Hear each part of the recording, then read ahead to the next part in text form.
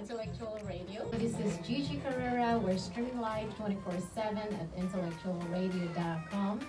And I'm here with Miss Kristina Dechev with Miss Illinois 2018, Miss Illinois Earth 2018. Thank you, Jegie. It's been my pleasure. I want to talk about my experience overall with the Miss Earth organization, my experiences, and how the crown has changed my life and has made me really a better person. And you are part of one of the third largest international organization, pageants itself, which is the Miss Earth. So before that though, tell us about you. I know you are not just a beauty, you're not just a model, you did completed your education. So actually when I was in school, I didn't really have much time to model, I'll be honest. I was working, mostly doing promotional modeling. That's kind of where I started, and during college I only had time for that. I was working most of my time and studying, so my modeling career really was on delay because of that, because it was always education first. So I finished, or it was towards the end of my school year, and I got my bachelor's in criminal law and sociology.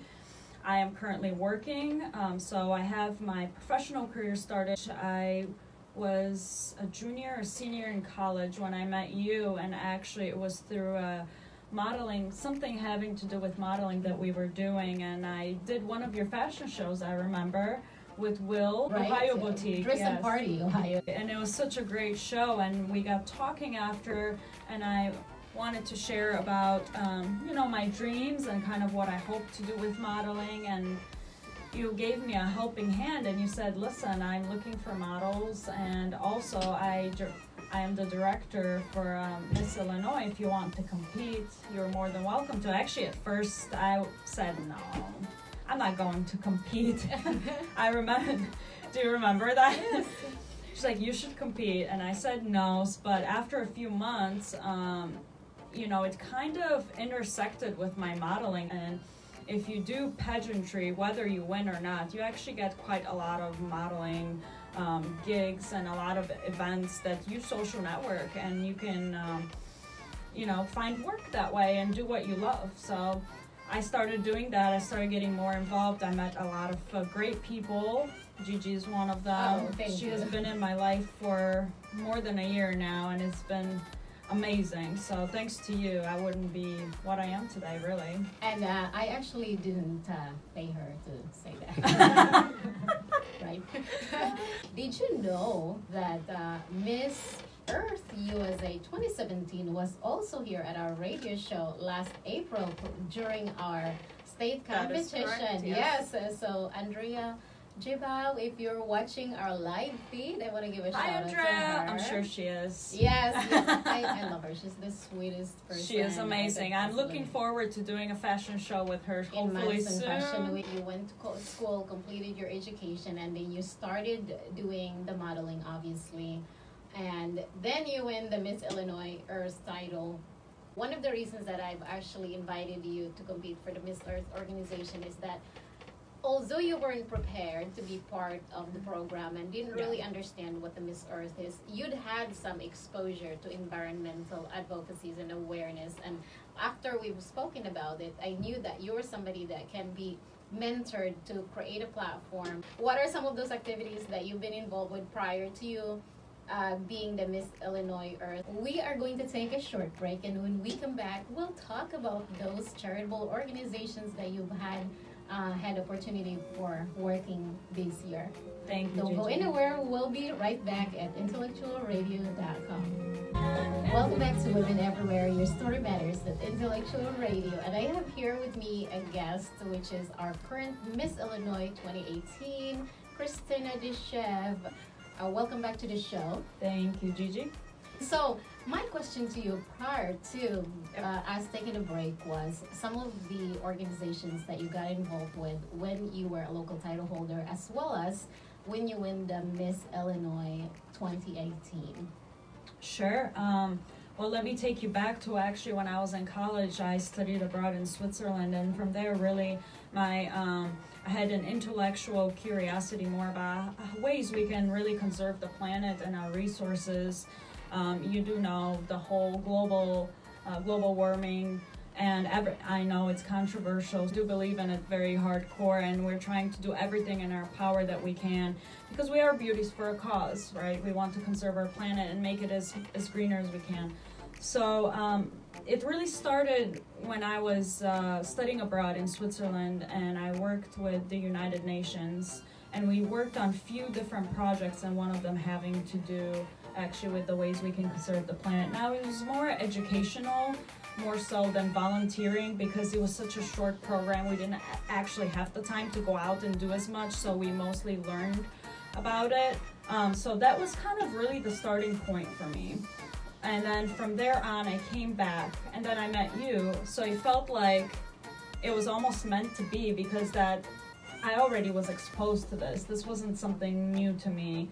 I had some background knowledge about it. Of course, since then we've been working on developing that platform, and it's never developed. It always needs work, you know. You need to stay consistent, right? So keep developing and working, and at least once a month do something about it, or even educate your fans or people that you know about it. I call that success. I know that you have a sister queen, Yes. Alyssa Gallardo and Taylor Andrews, Yep. that you had photo shoot with earlier today. Yes. They were one of the people that you actually went out and Yes. did some appearances. What were particular activities you were involved with in those? Yeah, so with organizations? Alyssa actually was my official first activity after I won my title. We went out into the Fox Lake. We go out in this boat, a really old boat, and then we were dressed like garbage men. It was so much fun, and we just went out and we picked up the garbage from the lake. And you'd be surprised, like, it looks so clean, but when you go out into the water, it's actually very dirty, and it needs somebody to go out at least once a month and really do some cleanup around. You had a lot of fun activities during summertime with Mambu Festival. Part of Yes. your Tell That us was about actually that. How did you get involved with that? Sure. Actually, I learned about Mambi because I really wanted. All my friends were going, so I wanted to go. But then, the idea came up in my head. I wanted to do something where I wanted to go, but yet get my title involved also with that organization. So I got in contact with Mambi and I said, hey, I want to help clean up the beach, because I know that people are going to be throwing stuff, on the lake. So they said, oh yeah, absolutely, just show up and we'll get you your garbo grabber and a bag. So I was walking around with a garbo grabber and a bag, just cleaning up, the garbage. And you'd be surprised how people actually came in. They helped me take a lot of garbage out of the lake, even though they were there to have fun. They were actually very helpful. It was such a great Which is a good reminder, because Mambi Festival actually happens every year in Illinois during summertime or early spring, and that brings tons of people into the beach, and many of them just they're having too much fun. They're not mindful about what they're doing in the beach that creates a lot of the pollution. And if you guys are just tuning in, we're here with Miss Illinois Earth 2018, the Kristina Dechev, and we're talking about her platform, which is water conservation, Miss Earth's organization, which promotes beauty for a cause and environmental advocacy and awareness. Go to MissIllinoisEarth.com or Facebook / Miss Illinois Earth. You will see her face on the profile, obviously, and you will see some of the activities that she's done, the charitable places, the causes that you are supporting, and the sponsor events that you get to go, which is really fun. I love that. We were there at MVP World Entertainment. How was it experiencing your second appearance in a Filipino community? How do you feel about that? It was so exciting to really convince people that they can do anything they want to do, because you see it in their eyes, and when they see you can accomplish it, they can too. So I'm no different than you are. Before you got crowned as the Miss Illinois, did you feel like it's something that is out of reach, or did you have any specific strategy to actually get to that point, to winning the title? I wouldn't say specific strategy. I think the most important thing is to believe in yourself. And even when you think you are failing, even on stage, like let's say you get asked a question and you start, I don't know. Just believe in yourself and pretend that your friend is asking you that question, or your boyfriend or your parents. How would you answer them? And that tells you who you are as a person. And people love that, and the judges love that. I think that is one so-called strategy I used, but really you just gotta believe in yourself. Wonderful. And if you guys are just tuning in, we're at intellectualradio.com, streaming live. We have about 50 shows here at Intellectual Radio, so you don't have to listen to just to me, just in case you're not interested in fashion or pageantry or environmental advocacies. You can go and listen to other stuff like politicals. They have gospels. What else do they have? A lot of things like teens. They also have a lot of artists visiting here at Intellectual Radio. So go check it out. Make a comment. Tell us what kind of stuff you want us to talk about on the show. Not on my show. I'm always talking about fashion and pageant. So forget about other things. Definitely no politics here. Definitely not. Yeah, we have some awareness, but we're not going to talk about it. We'll leave it to the experts and the ones that they think they're experts. So we are here at Intellectual Radio, Women Everywhere, and we are streaming live 24/7. And again, I'm here with Kristina Dechev. So we are going to take a short break, and when we come back, we'll talk about her modeling career, how it improved during her reign as Miss Illinois Earth, and then we'll talk about our plan for the 2019. You're the 2018. We're planning on 2019 Miss Illinois Earth USA. Yes, we'll be right back at Women Everywhere. Your story matters at Intellectual Radio. Welcome back to Women Everywhere. Your story matters at Intellectual Radio. This is Jegie Carrera, your host, at least once a month here at Intellectual Radio. I think you guys should recognize my voice. Hopefully. Anybody? We're at 708-223-8953 if you want to call. We are always looking for people that want to be part of Intellectual Radio, whether you want to be a host, you want to be a guest. Look through the list of shows we have, because whatever interest you have, I'm sure you will find somebody to talk to here at Intellectual Radio. I'm here with Miss Illinois Earth, and so tell me about your modeling experience. First off and foremost, I want to let those girls know that if they are pursuing a modeling career, that it takes a very, very long time to develop that until your name really gets out there. That's why so many girls start so young, actually. So the younger you get into it, the better. Now, for me, my education was a priority, so I had a bit actually of a late start, I would even say. So I have to work twice as hard now to kind of catch up. But being a beauty queen has really helped me get my name out there, and my name really out to designers. I'm looking forward to hopefully, I won't say who it is yet because I don't want to spoil things, but I have definitely a lot more plans for my modeling career even after my reign is over. So for those girls out there that think, oh, I'm never going to make it, You're that's never not gonna true. look like this. It's not you true. didn't started looking like that. It No. takes that. No. You know. It takes a lot of time, a lot of effort, and a whole team of people, believe me. Just one word of advice would be stay consistent. And I struggle with this myself because I'm kind of sometimes all over the place. You know, I have full-time job. I have to be a full-time beauty queen as well. I have to be a model. I have to also have a social life, right?